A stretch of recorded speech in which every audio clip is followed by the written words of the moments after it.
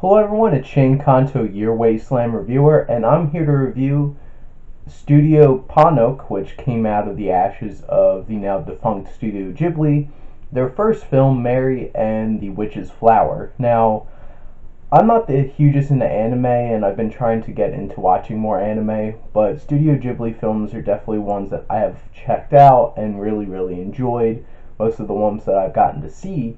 So I was really excited about this film, and it seemed to be getting a lot of high praise, especially on Rotten Tomatoes, and I was really excited about this. It looked like a nice, sweet film, and I'm just going to say this up front. Sorry that I butcher every single name of everyone involved in this film, but here we go. So this was directed by Hiromasa Yanabayashi.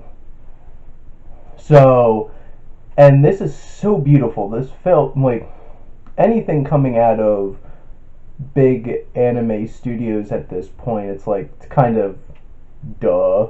But this film is gorgeous. It looks absolutely breathtaking, and it really engrosses you throughout. Now, this film, the story's well told and balanced. You know where it's going, and I have to say, it kind of dragged a lot for me throughout the film, and I felt a little bored watching the film. It's actually a decent amount of points, and that kind of disappointed me. It has a very lethargic kind of pace to it, which it's very different watching anime compared to a lot of American animation, because almost all of American animation has what I like to call kid pacing, where it's like boom, boom, boom, boom, boom, boom, boom, because kids can't keep their attention long enough. But the thing is, this one lurches on quite a bit, but it does have a very consistent tone. It does have its heavier moments, but overall this feels very magical and endearing kind of film.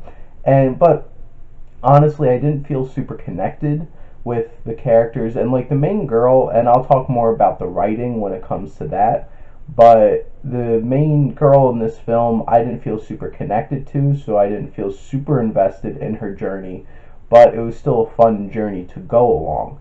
Now, the writing was done by Riko Sakaguchi and our director Hiromasa Yonebayashi, and the story goes a lot of places, and it's an interesting kind of idea. I've heard people compare this a lot to, like, hey, it's like Harry Potter kind of thing. She goes away to like witches school and whatever like that.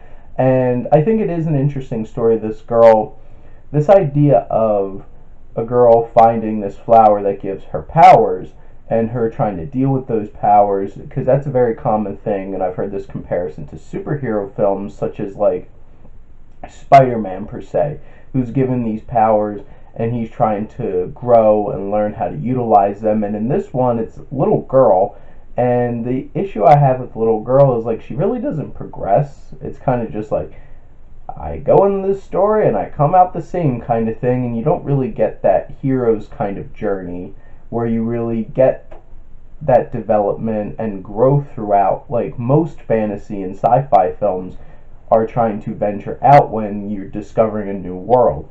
And there's other characters, and there's some fun characters, and I feel like a lot of them were memorable because of their vocal performances, and not really, hey, these are really cool, interesting characters, they're goofy, they're quirky, but it is what it is.